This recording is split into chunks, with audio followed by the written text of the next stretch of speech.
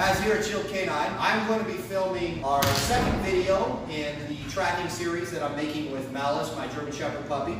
So in the first series, what we were doing, the dog was indicating or being taught to indicate on this washer. In step 2, I'm going to do a couple of things. What we were doing in the first video, when the dog would go, he would smell it and freeze, and I would reward him. I want him to get to the washer. When he finds the washer, I want him to freeze on the washer and then offer me a down, well pointing at the washer. Now, he doesn't have a down command yet. He's been lured into the down position several times with food. So I'll demonstrate what that is. He doesn't have a down, but he understands how to go to a down for food. What I'm going to do now is I'm going to show him the washer. When he gets to the washer, instead of giving him the food right away, I'm going to make him lie down just by using my food lure. So, watch.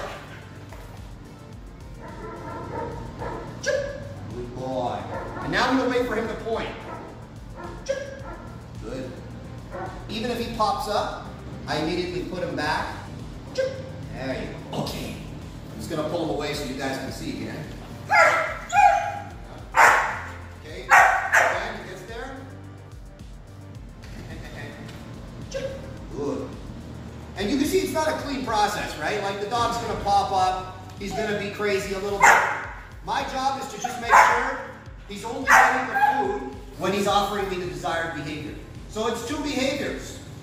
He must lie down and he must point the article. Now you'll see, and a lot of dogs will do this. They will go on the article and then they will look at you and look at the article and look at you. Do not feed the dog when he is looking at you, because otherwise you're going to reward the eye contact and you're not going to reward attention to the article. We're teaching an indication. This is the most important thing for him. So if he does not look at this, then we are not rewarding him.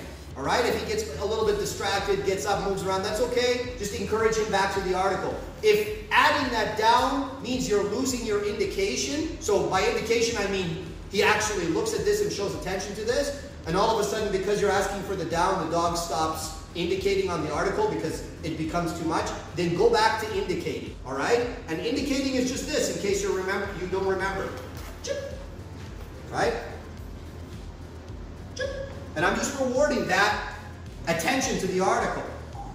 Ah, super. And I like to jackpot the dog, okay? So in the beginning, he lies down on the article. I usually give him like 3-4 pieces of food just to make it a jackpot. So if I need to backtrack because he's not indicating on the article anymore, he's becoming confused because I'm asking for another criteria, then I will immediately go back to just the article indications, but I'll give him 1 piece of food at a time, basically 1, 1, 1. Then once he's doing that well, I'll try for a down on the article, and then for the down he gets a jackpot. Because now there's 2 criteria. Criteria 1, find the article and indicate passively. Criteria number 2, offer me a down on that article.